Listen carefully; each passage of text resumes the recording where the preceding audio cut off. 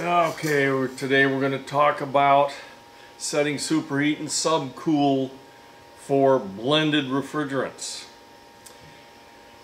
This one's a sticky point for an awful lot of people. It was for me for a while too. So in order to really understand this, there's two things you need to know. Bubble and dew. Some of the charts show a bubble and dew for refrigerants in the 400 series that are zeotropes and some of them near azeotropes. Okay, they're blends of refrigerant that come apart. Okay, so what does bubble and dew mean?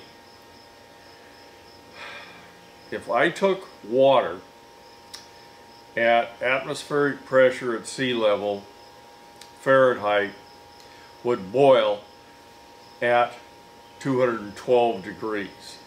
That's its bubble point. Now, if I took steam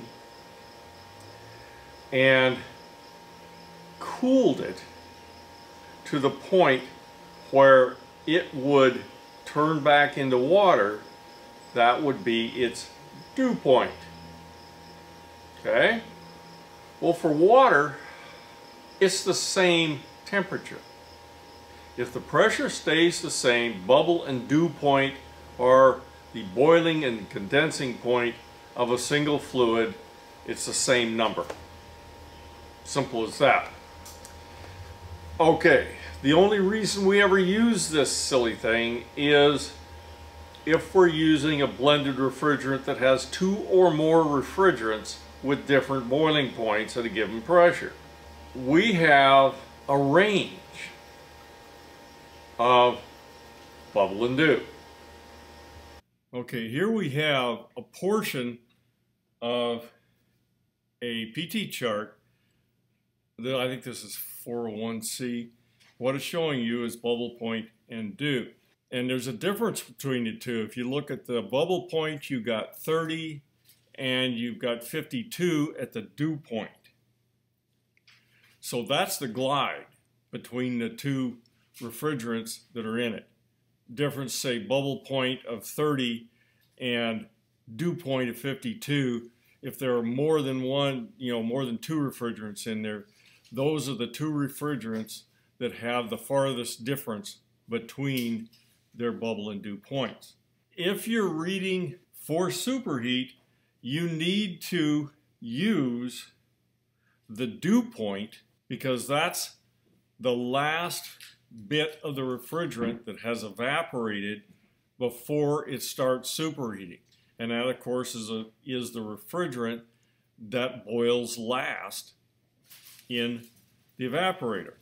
Subcool is for the liquid line, and it's the last refrigerant to condense and complete condensing.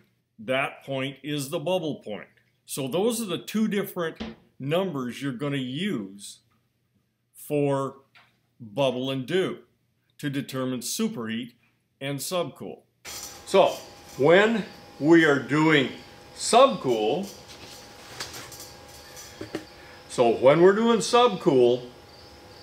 we use the numbers in the bubble point column.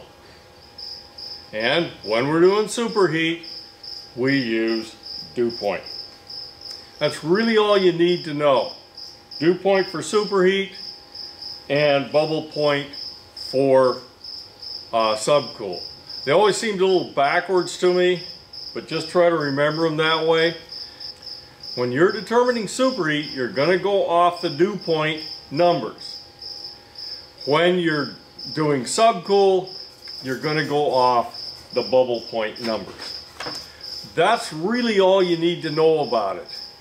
If you didn't use these numbers and you tried to go halfway in between or something like that, your superheat and subcool are not going to be correct, because you want the last of that liquid refrigerant to be boiled off to do your superheat, and the last of the gaseous refrigerant be condensed in the condenser before you start reading subcool. So hope that one is understandable.